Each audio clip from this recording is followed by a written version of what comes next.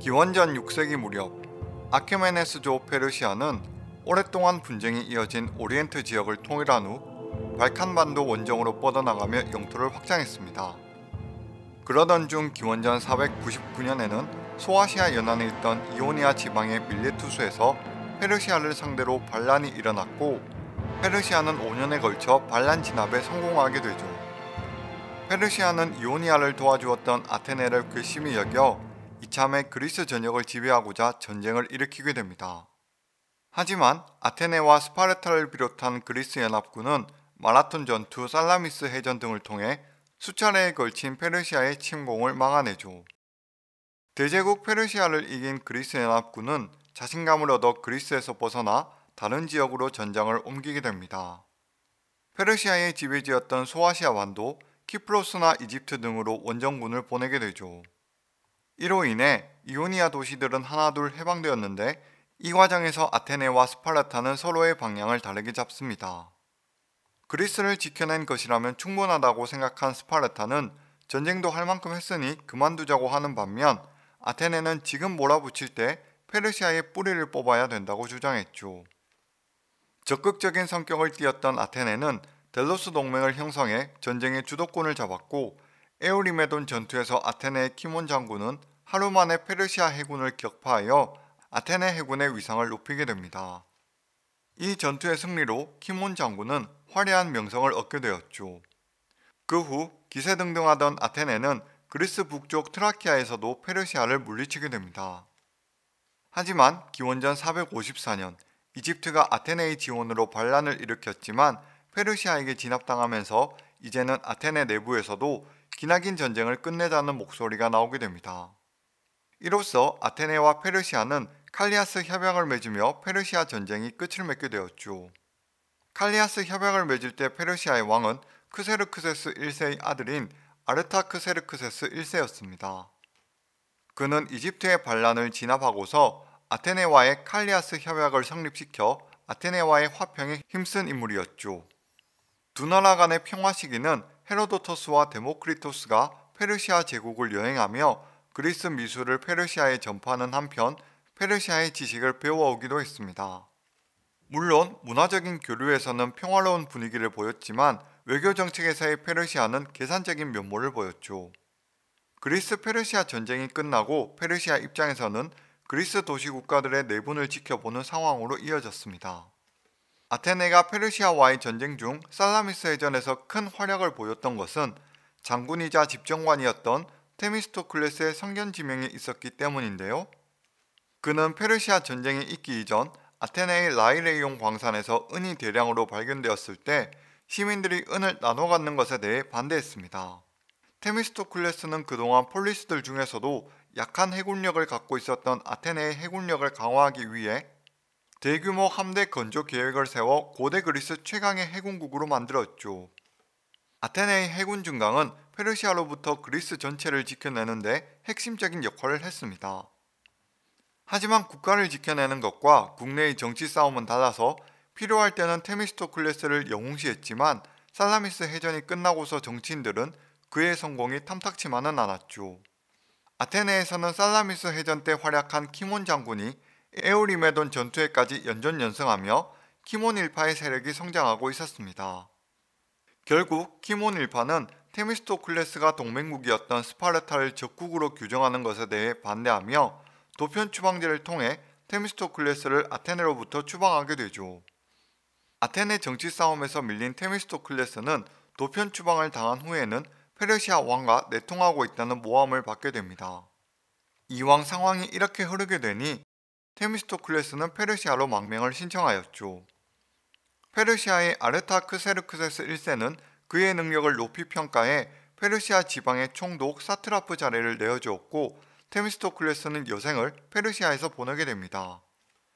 그는 아테네를 넘어 그리스 전체를 위해 페르시아 침공을 방어해내는데 1등 공신이었지만 말년은 페르시아에서 보내게 됨으로써 사람 일은 어찌 될지 알 수 없다는 걸 보여주는 사례이기도 했죠.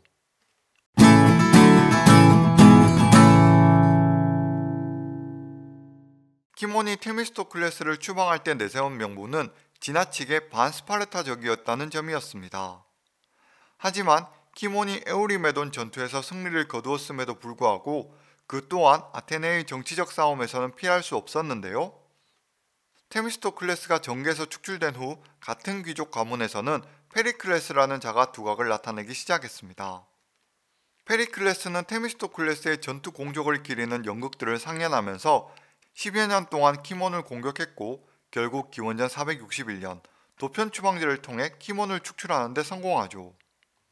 페리클레스가 주장한 키몬의 죄는 스파르타와 너무 가깝게 지냈기 때문에 아테네의 이익을 실추시켰다는 명분이었습니다. 이로써 아테네는 페르시아와의 전투에서 눈에 띄었던 장군들은 도편 추방제를 통해 국가에서 쫓겨나는 현상을 보였죠. 마라톤 전투에서의 밀티아데스라든가 테미스토클레스, 키몬 장군 모두 외국으로부터 나라는 지켰지만 어쩌면 그보다 더 어려운 정치적 싸움에서는 패배한 결말을 맞이했습니다. 기원전 461년 키몬이 추방된 후 기원전 429년까지 약 30년간을 페리클레스의 아테네라고 불렀는데요. 이 시기 동안에 페르시아와 평화조약을 맺었고 펠로폰네소스 전쟁이 벌어지기 전까지 아테네는 최전성기를 맞이하게 됩니다. 기원전 495년에 태어났을 것으로 추정되는 페리클레스의 어린 시절의 아테네는 이제 막 민주주의가 태동하던 시기였는데요. 클레이스테네스의 정치개혁으로 인해 모든 시민이 정치적 의사결정에 균등하게 법 참여를 할 수 있는 분위기였습니다. 그런 와중에 말도 많고 탈도 많은 도편 추방제로 인해 마라톤 전투에서 공을 세웠던 아버지가 아테네에서 추방되었죠. 하지만 이후 페르시아가 대규모 침공을 해왔을 때 페리클레스는 아버지와 함께 아테네로 돌아올 수 있었습니다.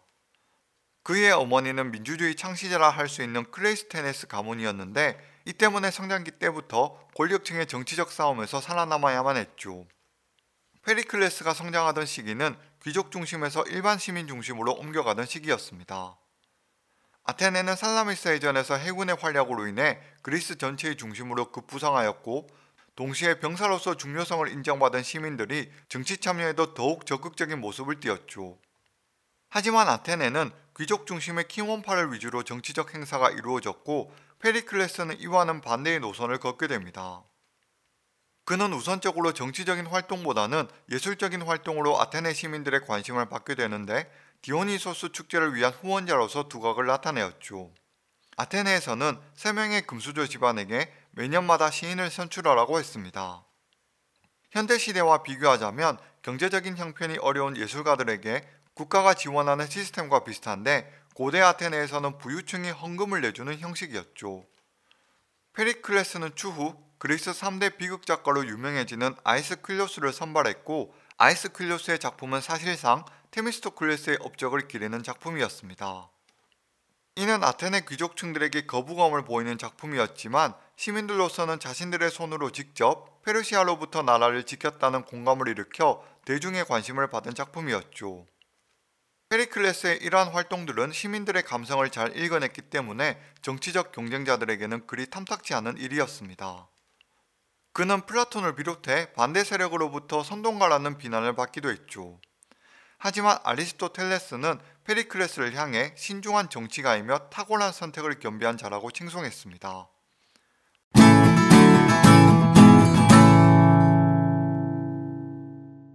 페리클레스는 보수파와 개혁파가 대립하는 와중에 개혁파의 선봉장이 되어 정치개혁을 이끌었죠. 그는 학자와 예술가들과도 가깝게 지냈는데 철학자 아낙사고라스, 문인 소포클레스 등과도 평생 친구로 지내기도 했습니다. 기원전 461년 페리클레스는 보수파의 대표격인 키몬을 도편 추방으로 쫓아내고 이에 대항해서 보수파에서는 개혁파의 투톱 중 한 명이었던 에피알데스를 암살해버렸죠. 이는 오히려 앞으로 페리클레스의 동무들을 만든 배경이 되었습니다. 이 때문에 페리클레스의 시대를 아테네 민주주의 전성기라고도 하나 동시에 시민을 방패로 삼는 1인 독재 시대였다고도 평가되고 있죠. 그의 내정은 전반적으로 대중영합적인 정책들이 연달아 일어납니다. 돈이 없는 사람들에게는 무료 극장 입장권을 준다던가 이전에는 공직에 승진하는 데 있어 재산 기준이 중요했는데 이를 철폐하기도 했죠. 아테네의 공직자는 원래부터 부유층이 높은 자리에 있었기 때문에 무보수로 일하는 시스템이었습니다. 그러다 보니 당시 현실적인 부분에서는 빈민층이 공직자가 되어 무보수로 일을 하는 것은 어려운 일이었죠. 이에 페리클레스는 공직자에게도 보수를 지급하고 특히 배심원들에게도 보수를 허용함으로써 포퓰리즘의 원조라는 평가를 받기도 합니다. 페리클레스의 영향력은 아테네 내부에만 머물지 않았는데요. 그가 집권하던 시기에 아테네의 위상은 정점에 달했는데 델로스 동맹으로 인해 그리스 전체의 패권을 손에 쥐게 됩니다. 페르시아 전쟁 후 그리스 도시국가들의 해군 동맹인 델로스 동맹은 결성 초기에는 도시국가들마다 평등한 투표권을 가지고 있었죠. 하지만 아테네가 페르시아와 칼리아스 조약을 체결한 후 아테네의 지배권이 강화되면서 실질적으로는 아테네 제국 같은 형태로 발전하게 됩니다. 아테네가 페르시아와 어깨를 나란히 하게 되면서 다른 폴리스들에게 영향을 미치자 이에 동맹국들은 점차 못마땅해 했는데요. 특히 스파르타 중심의 펠로폰네소스 동맹은 끝없이 팽창되고 있는 델로스 동맹에 두려움을 느끼고 있었습니다. 강성해진 아테네는 그리스의 여러 도시 국가들에게 민주정을 전파하였고 이는 과도정으로 유지되고 있던 스파르타와 펠로폰네소스의 여러 도시들에게 큰 위협이 되었죠. 스파르타와 아테네는 시간이 지날수록 불신이 깊어졌고 깊어진 불신은 결국 펠로폰네소스 전쟁으로 이어지게 됩니다. 오늘은 페르시아 전쟁 이후에 고대 그리스 세계가 어떤 식으로 전개되는지에 대해 정리해 보았는데요. 페르시아 전쟁 이후 펠로폰네소스 전쟁이 있기까지 아테네는 페리클레스 시대를 맞이하게 됩니다. 이 과정에서 아테네와 페르시아 간의 평화조약이 맺어졌고 그리스 세계에서 아테네의 영향력이 커지게 되자 스파르타를 비롯한 다른 도시국가들의 불만이 쌓여갔죠. 다음 세계사 영상에서는 펠로폰네소스 전쟁에 대해 다뤄보도록 하겠습니다. 그럼 끝까지 시청해주셔서 감사드리며 평안한 하루 보내세요.